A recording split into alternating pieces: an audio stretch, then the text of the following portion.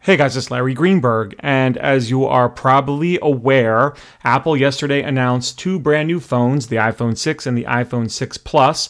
What I wanted to do today is give you a quick look at one of the very first cases to come out for the iPhone 6 Plus. Now, I'm going to have a ton of first look and review videos on cases for both the iPhone 6 and the iPhone 6 Plus, and I have probably about a dozen iPhone 6 cases ready to go, but this is the very first iPhone 6 Plus case that I think has hit the market, and it is from Spigen, and it is called the Air case. It's one of Spigen's newer designs, and this will maybe give you a good idea at how big the iPhone Plus really is. This is Spigen's new packaging. It used to be like a hard plastic. Now it's a little bit of a softer plastic. And this case is available right now from the Spigen website. It's actually through their Amazon store. But yeah, it is available right now. So let me see if I can get this thing out without mauling the packaging. There isn't anything in here other than the case itself. And you always get the certificate of authenticity from Spigen, just letting you know that what you're buying is an authentic product. So here is the case, which is a snap on the back style shell, but I wanted you to get kind of a good idea about how big it is. It's a little bit flexible. It's typical snap on the back. You can see how thin the phone's going to be. And what I have here is the iPhone 5S version of this case, just so you can see how small it is in comparison. Now, I also have the version of this case for the 4.7-inch phone, the iPhone 6, but I'll be getting to that later. But I wanted to show you this. It's pretty big. I'm still undecided about which phone I'm going to order.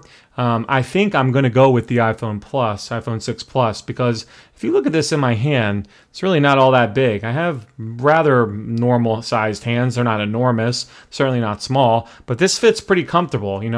I don't know that I could do one-handed with it, but it feels quite comfortable. I will say this, if you're thinking about, going with the iPhone 6 Plus, and you're a case person like I am, might not be the greatest thing. I know from when I used the Galaxy Note 3, I had that phone for a while, that I felt very, unsure about putting cases on that phone because it was already such a big device, and I didn't want to bulk it up any more than I had to. So most of the time, I use that phone completely naked. And I have a feeling if I go with the iPhone 6 Plus, I'll probably do the same thing. This is about as thin as you can get, and that's probably as thin as a case I'm going to want to use with the 6 Plus because of its size. But, as I said, this gives you an idea of comparison. You can see there's the 5S version, and there's the 6 Plus version inside of it or outside of it, and you can just see how much bigger it's going to be. The 5S, I can literally put it in my hand like that,